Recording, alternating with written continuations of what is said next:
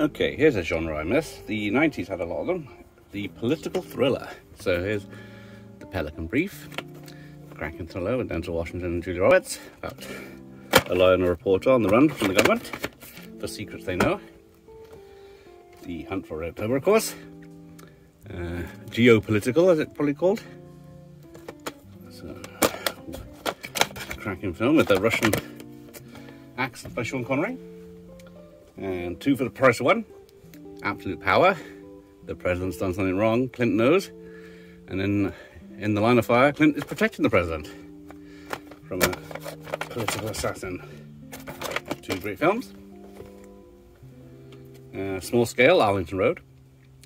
Someone's political views are causing trouble in this bloody great thriller. Jeff Bridges and Tim Robbins. Conspiracy Theory. Just because you think they're out to get you doesn't mean they're not.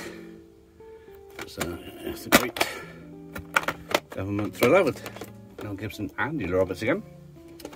Harrison Ford in Clear and Present Danger.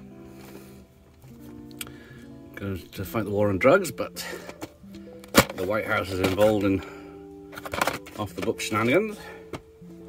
And finally, Enemy of the State. Will Smith and Gene Hackman making a great couple in this 90s techno thriller by Tony Scott. He did some cracking films, but this pairing was a good one in the late 90s, or early 2000s actually, I think. It was 2000. But yeah, there we go. A genre sadly lost to time. Thank you for watching. Here endeth the lesson.